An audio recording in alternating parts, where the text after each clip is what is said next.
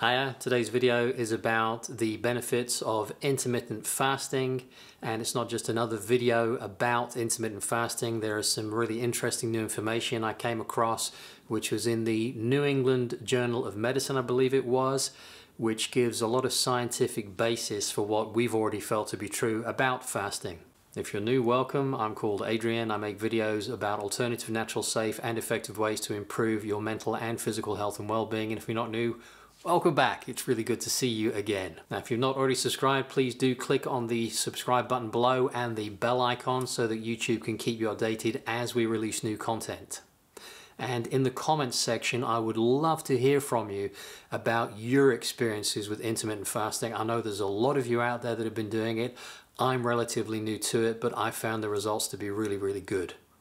So the structure of today's video, I'm going to define what intermittent fasting is. I'm going to give you a list of 22 of the health benefits and the things that happen inside your body that are very beneficial to us. And I'm also going to tell you how to get started and the way I came about this and got started, and that'll come towards the end, so do stick around until then.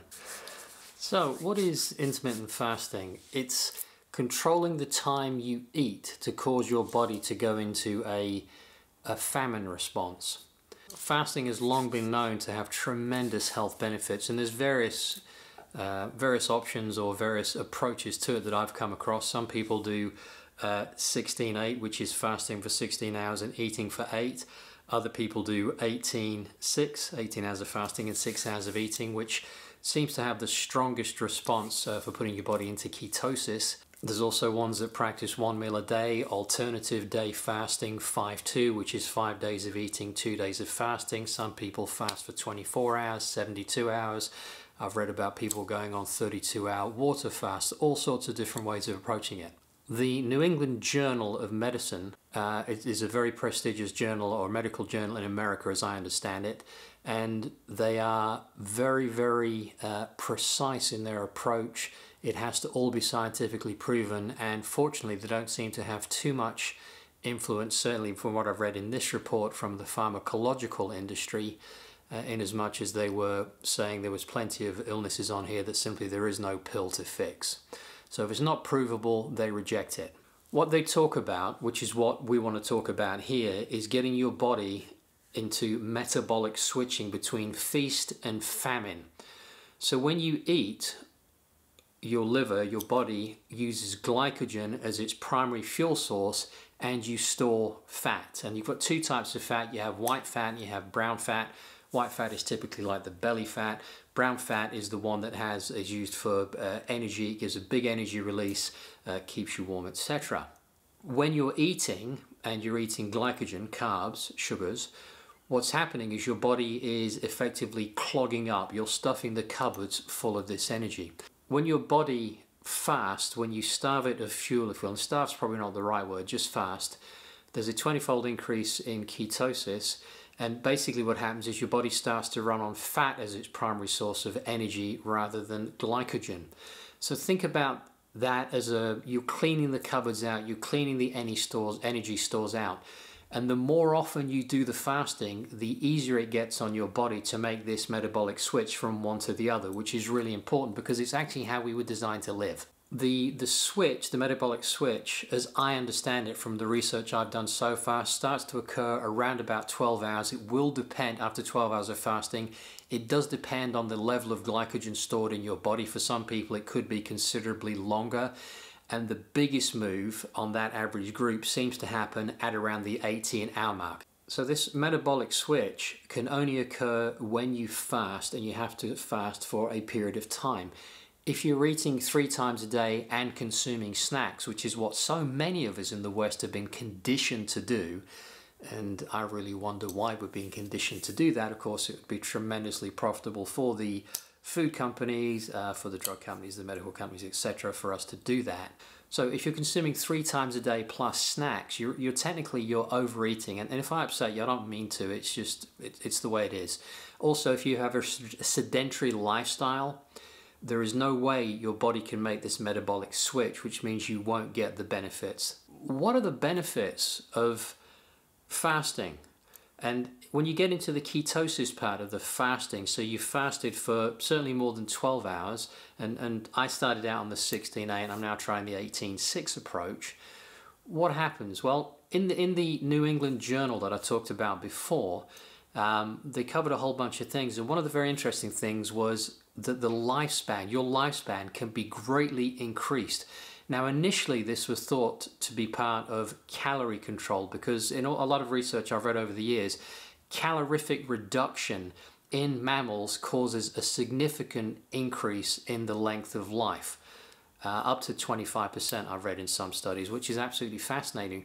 What this journal found was that calorific restrictions certainly played a part, but a much larger part was played by the fasting. And in the research they were doing, they were giving rats their daily allowance of food, their daily calorific allowance, and the rats would eat that within a 4-hour period. Then they would be fasting for 20 hours. Some other really interesting things happen. Your body regulates its glucose much better. It also reduces your cellular insulin resistance, which is really important. Your inflammation throughout your entire body is suppressed.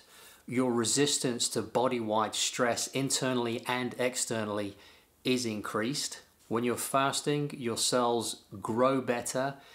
They repair and their plasticity increases, and there's something called autophagy, which is really, really fascinating. Autophagy, if you break the two words down, it basically means to consume yourself or self-consume. So in your body, it's like a recycling program. Weak, dead, old, tired, redundant cells are consumed and they are replaced with new, healthy, strong cells. And this autophagy happens best and most effectively when you are fasting.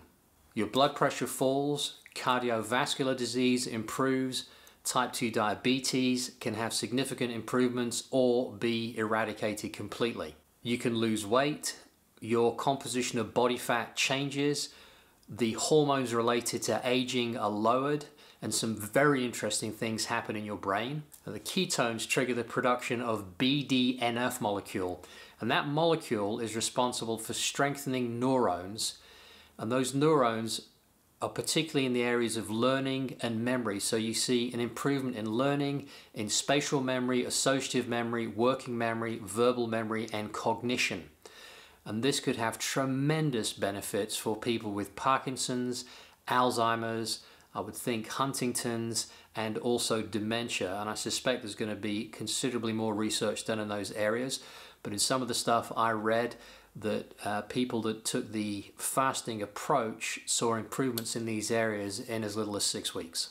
And the other reason I think that's really, really important is because there are no pharmacological drugs. In other words, there are no pills you can take to improve any of those illnesses. Fasting can also help with epilepsy, and there's an improvement in the expression of antioxidant defenses.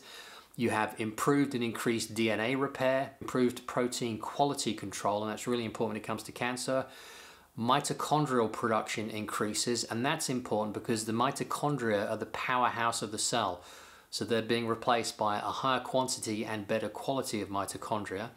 In addition, you'll see improvements in physical endurance, your balance, and your coordination. There are also very beneficial effects on asthma, multiple sclerosis, arthritis, and the body's ability to heal after surgery. So you can fast before the surgery and after the surgery, and that will greatly enhance your body's ability to repair after the surgery and really any kind of trauma.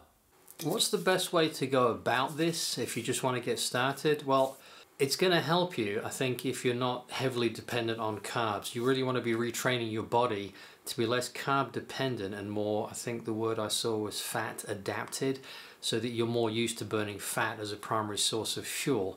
Only because if you're constantly stuffing carbs and sugars down your throat all the time, you may have a sugar crash, you'll have all sorts of cravings, and it's just more difficult.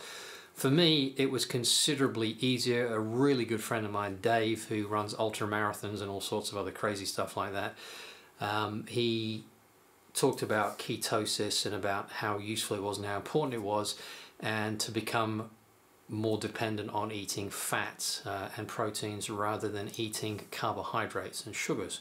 And I took that advice on board probably about a year back now, and I made some shifts, and he's absolutely right. Your energy levels become much more stable, much more level, and you get an overall lift in health. So if you're going to approach the fasting thing, the more you've gone in that direction anyway, eating more and more fats and less carbs and sugars, the easier I think the journey would be into fasting. It's certainly not really that much of a problem now for me, and it's still pretty early days in terms of the fasting thing, and we really came about it quite by accident. I noticed that at the weekends, typically we'd have dinner, say Friday night, we'd finish up, I don't know, 7:45, 8 o'clock, sometimes a little later. And it wasn't unusual for us not really to eat again until sort of 11:30, 12 o'clock the next day, sometimes as late as 1 or 2 in the afternoon. And it wasn't that we were consciously starving ourselves, it's just the kind of way the day worked out. And it's only as I've become more focused on this that I realized that actually that's a great way to be. Your energy levels are much better. Like for example, today I'm just past, I think it's 18 hours now. Yeah, it's just coming up on 18 hours since I ate food yesterday, and I'm only now starting getting a little hungry. The other things you can do if you're finding it a little difficult, say you start off on a 16-8 or whatever, you could have some fat. So you can have a cup of coffee. If you drink coffee, put a teaspoon of butter in there. Not margarine, but proper butter. Or like I've done a couple of times today where I started to get a little peckish, and I just got a spoon of coconut oil, and I found that really good. It's all right to exercise. I was exercising on my bike like I do every day. I normally ride for about 30 to 35 minutes every morning. It's funny enough, that's where I do a lot of research as well, sat on the bike. And you can drink things like teas, water with a couple of drops of fresh lemon juice in it, lime juice, anything like that, apple cider vinegar. They're all absolutely fine. If you're going on a longer fast, you probably want to look at making sure you get some electrolytes as well. Otherwise you could run short on those. So yeah, if you're going to do this as well, it's really up to you whether you want to kind of go gung-ho and have this mad rush in and really concentrate and make it difficult. My view on life is different. I think life's here to be savoured, to be enjoyed, to be fun, and I'm always looking for that path of least resistance. What's going to make me feel the best? So I don't push myself into stuff, and it's up to you, but it's easier because if you enjoy doing it, you'll stick with it. Whereas if it's a hateful, difficult thing, my money's on the fact that you'll probably say, yeah, stuff that, it's just not worth doing. So again, find the easy way in, and you will find your own path with this. Everyone's different. Much as we're all the same, we're all very different. And what works for some might not work for others. So the idea of skipping breakfast, which is the most common approach I've come across for this, say, the 16-8 or 18-6 or whatever, and breakfast really is breaking the fast, though it's become kind of traditionally known now as the first meal of the day. By the way, I don't know if you ever thought back, we're told that it's the most important meal of the day. You ever thought back as to who said that? I bet it was some food company that had a hand in making more profits from that. I'm actually filming this after I finished recording everything. That I was just thinking it maybe for some people it's going to suit you better to do the fast ending in the morning rather than ending, say, in the early afternoon or mid-afternoon. So you can mess around and find out what suits you the best. So in the comments section below, if you've already been intermittent fasting and either you're new to this or you've been doing it for any length of time or a long time, I'd love to hear from you as to what your experience has been, what the benefits have been for you, and whether you plan on sticking with it. Certainly, you know, as I said, it's early days for me, but I feel so much better, so much more vibrant, my head's so much clearer, that I plan on sticking with it. If you like the video, please give me the thumbs up. I'd appreciate that. If you can think of anyone that would benefit from watching this video, please do share it with them. And you can also share it on your social media platforms. That would be very helpful to us. I look forward to hearing from you, and I look forward to seeing you in the next video. See ya!